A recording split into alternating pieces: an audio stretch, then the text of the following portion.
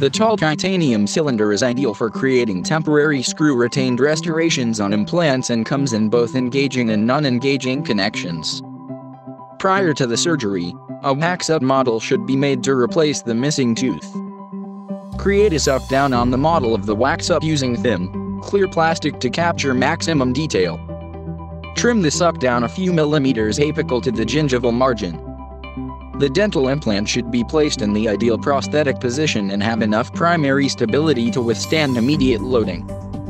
Place the titanium cylinder onto the implant using the long pickup screw and finger tighten. Create a small hole for the prosthetic screw to pass through and then place the clear suck-down into the mouth. Now fill the site of the missing tooth with auto-cure temporary material and then seat in the mouth. The long screw will help maintain an open screw channel. Once the material has hardened, remove the screw in the plastic tray with the temporary. Attach the temporary to an implant analog to make it easier to handle and trim the temporary as needed.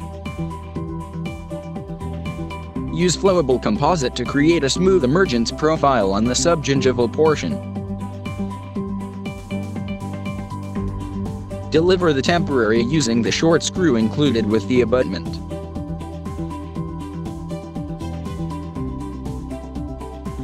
Place Teflon tape into the access opening and then close the hole with flowable composite.